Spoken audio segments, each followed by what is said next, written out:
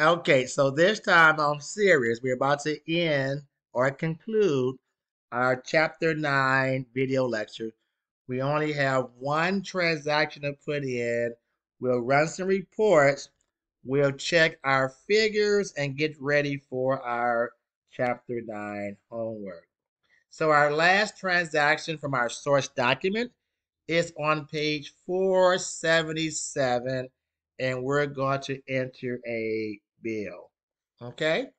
So my expense tab is already up. If need to, you just go to your expenses, or you just click on your bills tab. Either way, it'll take you to the same system. I'm going to click on add bill, create a bill. Again, we're on page 477. This vendor is going to be the conference call company.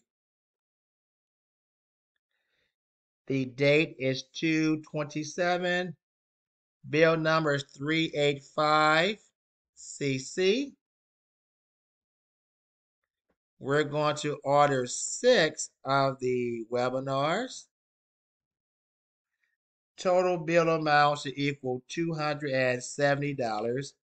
Go ahead and click where it says save and close. Okay.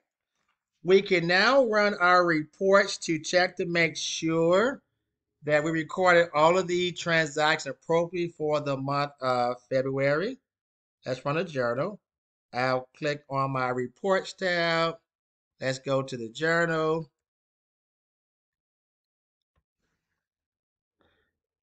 The date for the journal. Again, I like the classic view. The date for the journal is going to be for the month of February.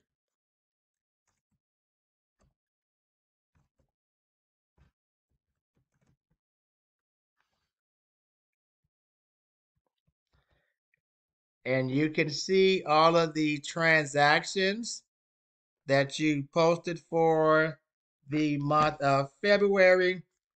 You can compare your journal to the journals in the textbook from 478 all the way over to 483. It is showing you all of the transactions that should be in your general journal. Let's do a trial balance, shall we? Okay, we shall.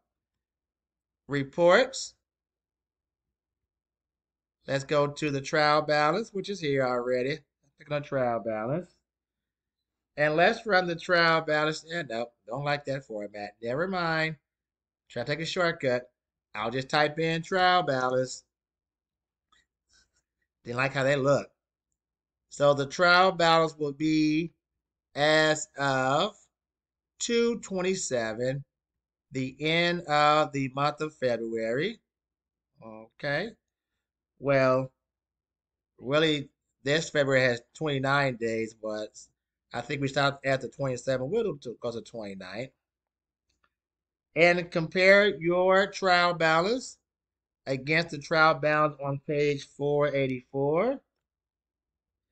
Total of your debit and credit column should equal $90,846.35.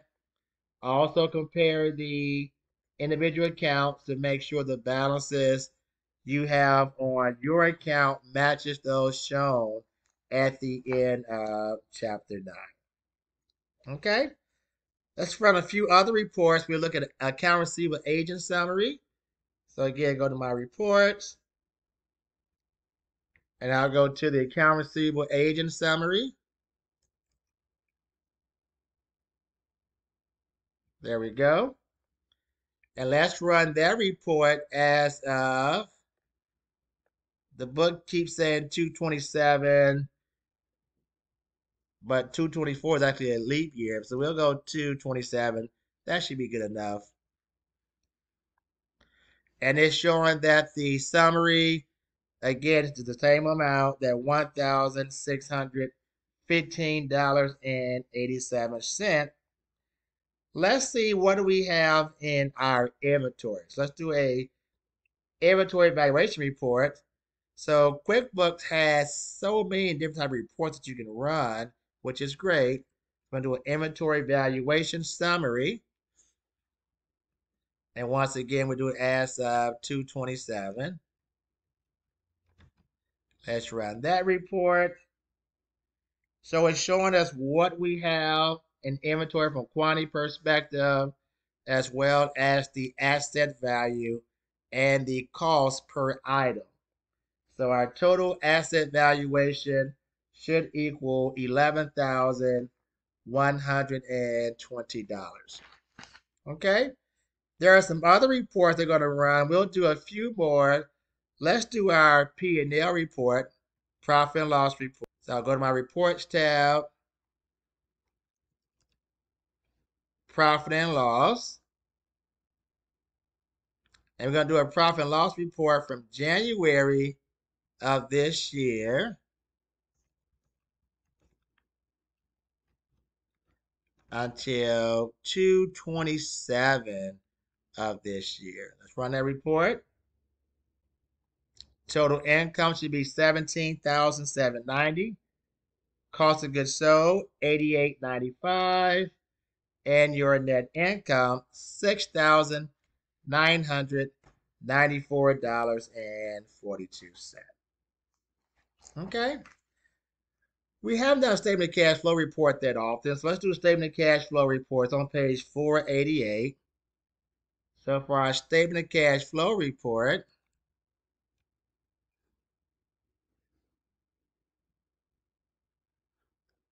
again, the as of date should be 2/27.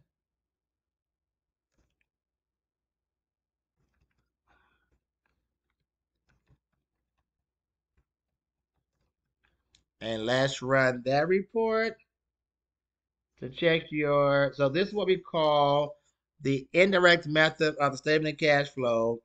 When you begin with an accrual-based net income, determine what items should be added in or subtracted from that to determine your net cash from your operating activities. And in our example, we don't have any investment or financing activities, so it's showing that our ending cash balance $49,064.90. Okay?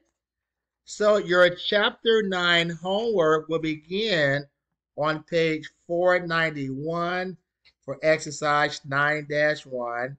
You're going to do a reconciliation, and then for exercise 9-2, you're going to run various reports based upon the information that you completed during the chapter 9, what I like to call the in-class material. So homework begin on page 491, continues to page 494.